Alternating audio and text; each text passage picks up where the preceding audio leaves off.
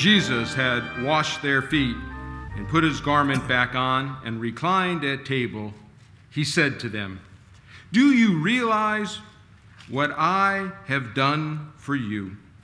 You call me teacher and master, and rightly so, for indeed I am.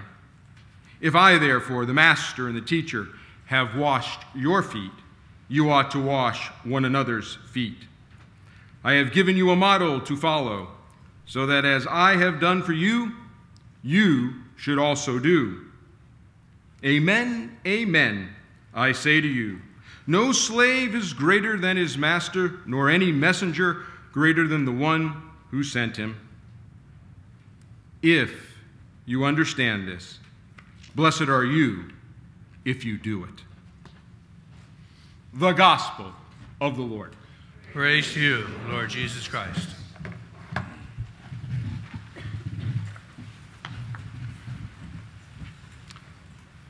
So the question is, why Salve? Yeah, we at BC are saying the same thing. Why Salve? But it really is the question. Why Salve? You can't come here as a student. You can't come here as a staff member or administrator. You can't want to be here as a faculty member. You can't have been an alum unless you ask the question, why Salve? Why do I want to come here? Now, I'm not so naive, nor am I so arrogant to think that there's one answer for why you come to Salve. Sometimes it's location, quite clearly. Other times it's legacy, could be financial, particular course of study. But all of those answers are phenomenological by nature. They're based on a particular relationship. However, I would contend the Sisters of Mercy, who founded this institution in 1934, knew a greater existential reason for why Salve. Why Salve for them was born out of faith in God, the person of Jesus Christ, and the Scriptures. You see, those of us in higher education today, or at least a few of us, have come to realize education has changed. Today's students see education in a particular segment of our society as simply a rite of passage. I have to go to college. Then there's another group of students, usually driven by their parents, that see going to college or an education as a way of getting a job. What parent hasn't fallen unbelievably sad when they've heard that their child is going to study religious studies? You can't make a living out of that. I have not paid for you to go to get religious studies. Education has become a destination. That is not how the Sisters of Mercy understand education. I dare say that's not how the Catholic intellectual tradition understands education. For the Sisters of Mercy, I think it's a whole lot simpler. And I defer to the Sisters of Mercy because I'm not one.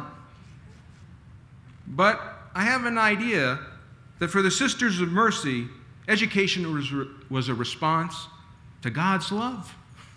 That's simple. Love itself.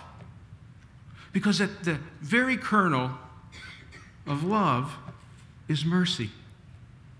It's a response to God's love. We should educate. And in that response to God's love, to educate out of mercy, it's to fulfill the needs of the human family, crying out for help.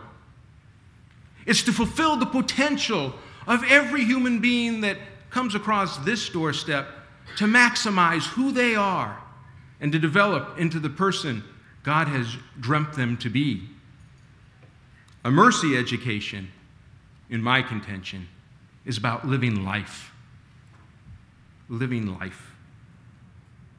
I think the readings that we heard are the foundation of a mercy education. Did you notice Micah? Justice and mercy. Justice and mercy. We hear a lot of talk today about justice, and there's need for justice, right relationship. We can all think about things just by reading the paper that needs to be fixed. Justice is imperative, but without mercy, people lose dignity in that battle. Without mercy, civility is lost. Without mercy, polarization results, and nothing gets accomplished. It sounds a little bit about maybe what's happening nowadays. And what about that Galatians reading? Action, you got to do something, it says in Galatians. You got to do it. Action with mercy. Sometimes we get busy. We just do things for the sake of doing them. But if you have a mercy education, you start to realize mercy is empathy. So you act out of your empathy, feeling the need of the population around you, the people around you. What needs to be done? Where can I fill in the gap? And action then is a response to the needs of those around you. And that Gospel of John. So beautiful. It's the inversion of power. Oh, so many people, they want an education so they can become the CEO, the president. They want a title. But if you have a mercy education, you realize the inversion of power. Power is for service. Power is to give away. Power is to empower others to move up in life. A mercy education is done for the sake of servant leadership, so that when a graduate from this university goes out in the world, there's a chance that others who are less fortunate can be raised up. The power is shared and given away. That's mercy education.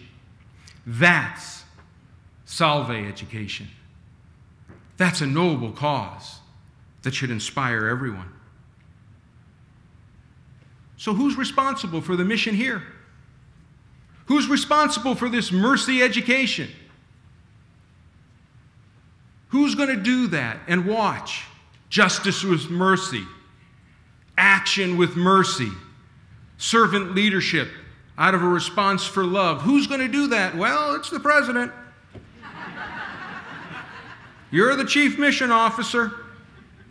That's your job. And you know what, folks? I believe Kelli, I didn't mean that, excuse me, Madam President, Dr. Armstrong, I believe you, in many ways, embody mercy education. I think, to be quite honest with you, my friend Kelli has found her true home, and that's hard for me to say, being a BC guy, that Kelli has found her true home at Salve. You see, her very nature is to be just with mercy. Her very nature is to act out of mercy.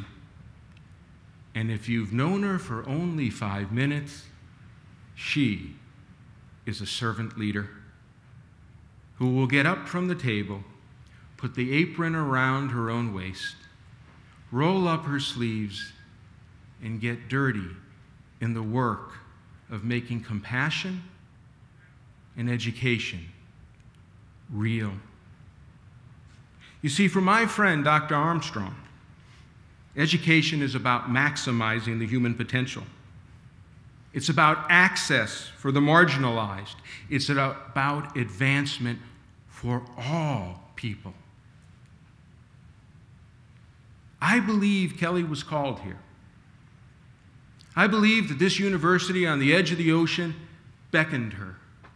I believe because of who she is and what this institution is, she was called here to be fed by Salve. I believe that she came here because she is this woman committed to justice and mercy, action and mercy, servant leadership, and she knew that with you, she could be fed. But if I can be so bold as to tell you, I think what you'll find is she'll be fed here and then she'll inspire.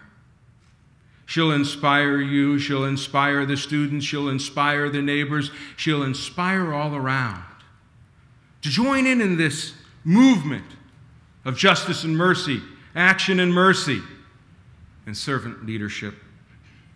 I think this was a match made in heaven. And I'll end with that. A match made in heaven. We're standing at the table where we'll be fed by God, the bread of life, Jesus. So we end where we start. This inauguration, everything that's going to happen today started with this Mass.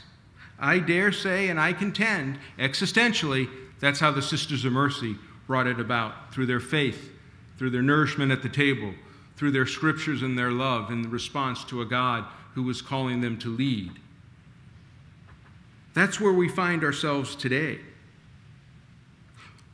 But for Dr. Armstrong, for every student that's here, for every alum that went here, and for every one of you that work here as staff, administrator, or faculty, the question is no longer, why Salve? You've answered it. Kelli, you've answered it. Now it's a resounding yes, Salve. Everyone that walks through these doors and everyone that comes through our curriculum, they'll be people of justice with mercy for a world crying out for it. Yes, every person that comes to this school to have the privilege and the chance to be educated will be people of action that listen to their heart and act out of empathy so that all can have a better life.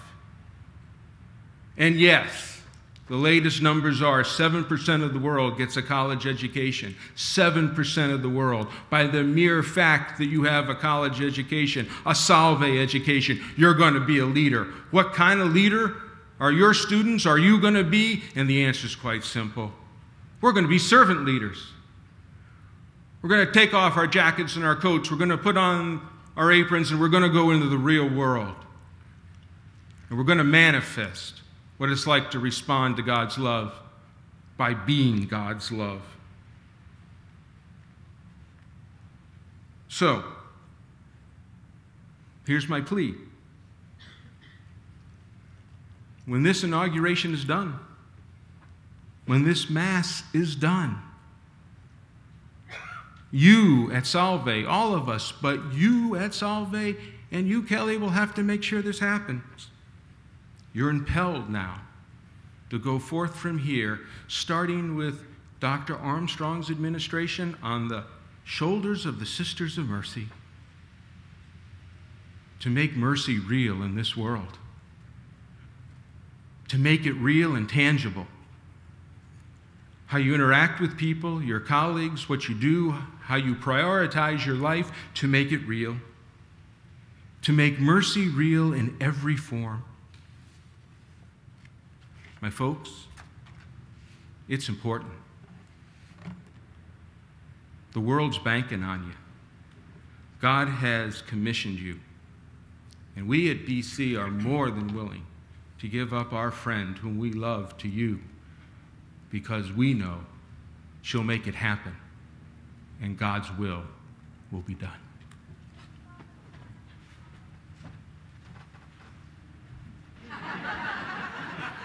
You're the chief mission officer. That's your job. And you know what, folks? I believe Kelli, I didn't mean that, excuse me. Madam President, Dr. Armstrong, I believe you, in many ways, embody mercy education. I think, to be quite honest with you, my friend Kelli has found her true home, and that's hard for me to say, being a BC guy. That Kelli has found her true home at Salve. You see, her very nature is to be just with mercy. Her very nature is to act out of mercy. And if you've known her for only 5 minutes, she is a servant leader who will get up from the table put the apron around her own waist, roll up her sleeves, and get dirty in the work of making compassion and education real. You see, for my friend, Dr. Armstrong, education is about maximizing the human potential. It's about access for the marginalized. It's about advancement for all people. I believe Kelli was called here.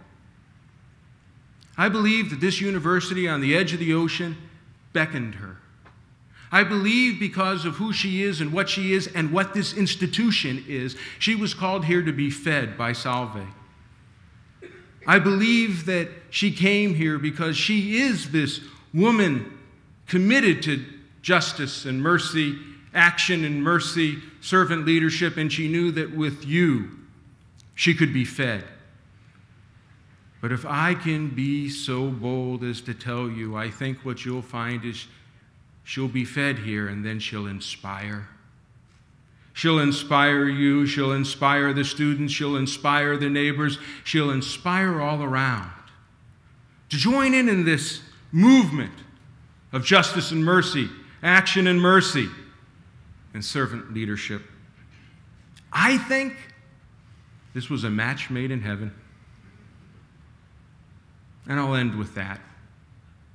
A match made in heaven.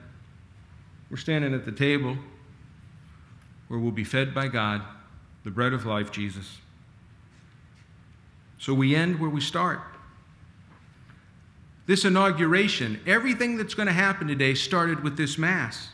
I dare say, and I contend, existentially, that's how the Sisters of Mercy brought it about, through their faith, through their nourishment at the table, through their scriptures and their love in the response to a God who was calling them to lead. That's where we find ourselves today. But for Dr. Armstrong, for every student that's here, for every alum that went here, and for every one of you that work here as staff, administrator, or faculty, the question is no longer, why Salve? You've answered it. Kelli, you've answered it. Now it's a resounding yes, Salve. Everyone that walks through these doors and everyone that comes through our curriculum, they'll be people of justice with mercy for a world crying out for it. Yes, every person that comes to this school to have the privilege and the chance to be educated will be people of action that listen to their heart and act out of empathy, so that all can have a better life. And yes, the latest numbers are 7% of the world gets a college education. 7% of the world. By the mere fact that you have a college education, a Salve education, you're going to be a leader. What kind of leader are your students? Are you going to be? And the answer is quite simple. We're going to be servant leaders. We're going to take off our jackets and our coats. We're going to put on our aprons, and we're going to go into the real world. And we're going to manifest what it's like to respond to God's love by being God's love. So, here's my plea. When this inauguration is done, when this Mass is done, you at Salve, all of us, but you at Salve and you, Kelli, will have to make sure this happens. You're impelled now to go forth from here, starting with Dr. Armstrong's administration on the shoulders of the Sisters of Mercy, to make mercy real in this world, to make it real and tangible. How you interact with people, your colleagues, what you do, how you prioritize your life, to make it real, to make mercy real in every form. My folks, it's important. The world's banking on you. God has commissioned you. And we at BC are more than willing to give up our friend whom we love to you, because we know she'll make it happen. and God's will be done.